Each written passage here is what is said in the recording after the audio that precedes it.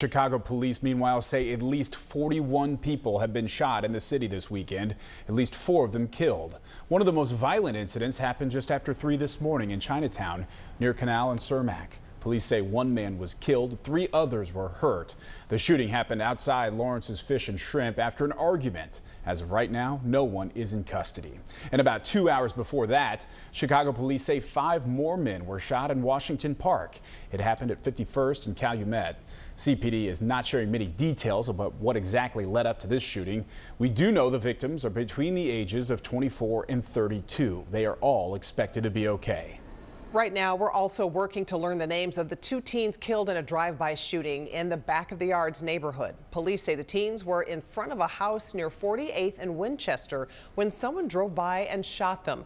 The shooting happened just after 6 last night. There's no word yet on any arrests or a motive for this shooting. Watch breaking news on YouTube. Subscribe to ABC7 Chicago Eyewitness News.